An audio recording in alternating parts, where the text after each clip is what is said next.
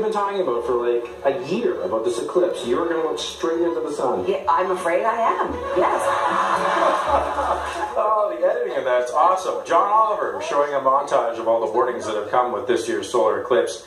So if you're watching Friday morning, you might remember how Leslie said, despite those warnings, you're going to look straight at it. But I'm going to walk outside and go like this, because that's what I always do when I see the sun. So I hate every to day, tell you. every time you see the sun, that's what you do. This is me. Yes. Gopher. That's me. A wonderful viewer dropped off The welding glasses. Yep. So we're set.